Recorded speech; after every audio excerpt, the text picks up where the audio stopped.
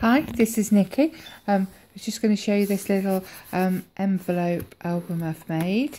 It's just got one signature sewn in, and there's the flap at the back there, so you can tuck things in. As you can see, I've partly lined it. It was leftover bits of paper from other projects.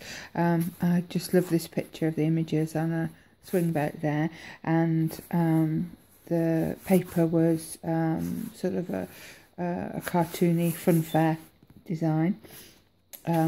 Inside I've used the design here, the paper with the tents and the stalls on, and here's a teddy bear reading somebody's fortune. Just tucked a little journaling spot in there. This paper here's got cute little bunnies on, and I cut the shape along the pattern just to give it some detail.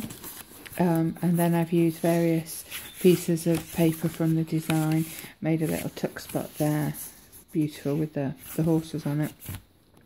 Some graph paper which I've used some decorative edging on there.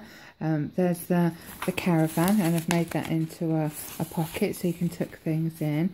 And the other side of that is the this paper here with all the animals in different positions looking at each other. It's rather cute. There's the paper with the bunting on, and on this side here is two mice having a go at the test your strength machine. I don't know what else to call that. Here's just an envelope I've put in there. So I've put in a little journaling spot, one of the dogs at the coconut shy, and I've just backed it with the graph paper. So that fits in nicely. There's some writing paper. I've just put a tab on, some more paper, and I've made another tuck spot here.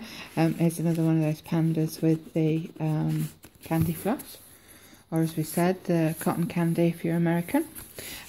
Some yellow paper, just some stripy paper.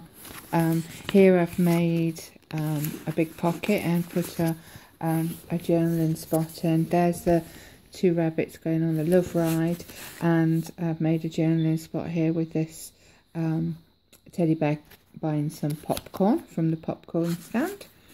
And here's a big journaling spot here, or a mat for a photo, and I've made a little envelope here with to put a tag in.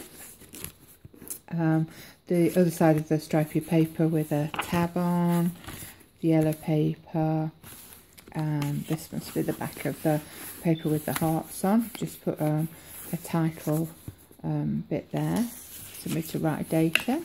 Here's the other half of the envelope, well, last little bit of the envelope really, and I've put a little tiny tag in there. And on the back of here, another tuck spot, and on that one, this is little birds looking at going around the maypole on the back of that graph paper.